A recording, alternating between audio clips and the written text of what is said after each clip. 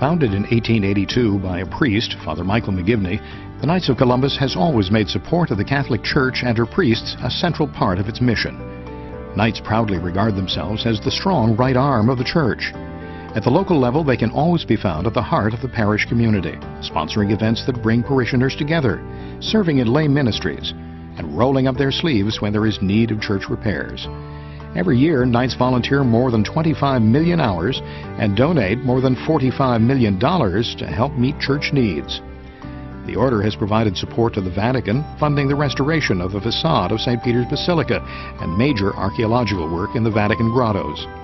Knights are strong supporters of priestly and religious vocations. Over the past 3 decades, thousands of local councils have provided seminarians with nearly $50 million to support their studies for the priesthood.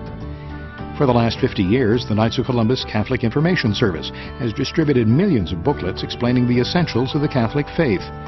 When the Church has a need, the Knights of Columbus stands ready to answer the call.